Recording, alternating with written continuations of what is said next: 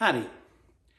There's a clip going around the internet today, and it's from Mar-a-Lago last night, after the media started declaring Donald Trump the winner of the election, and after he'd given his victory speech, and as events were winding down for the evening. It's this little room right off the convention hall, and you can see through the door, you can see the stage, you can see the screens and the red, white, and blue and the flags.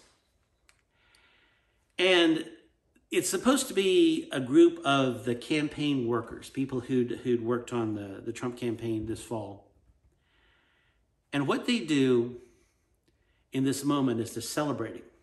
This moment where they're cheerful and they're full of joy. They break out in song. And they sing, "How Great Thou Art." This gives me a great deal of hope for our incoming leadership. This gives me a great deal of comfort that the team surrounding the people we just elected are men and women of faith who will give thanks to God boldly, courageously.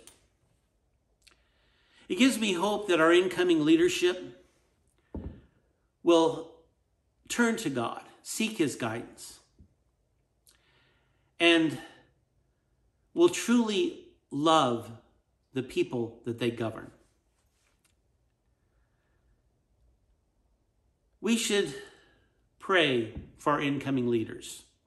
We should pray for a peaceful transition of power, that this be a time of healing, that the negativity and the division that we've experienced throughout this campaign and even much longer than that, be a time to heal. We pray that not just the president, but the representatives and the senators that were elected last night seek God's guidance in the decisions they make and lead us as God's people to truly be one nation under God. Thanks for listening. Adios.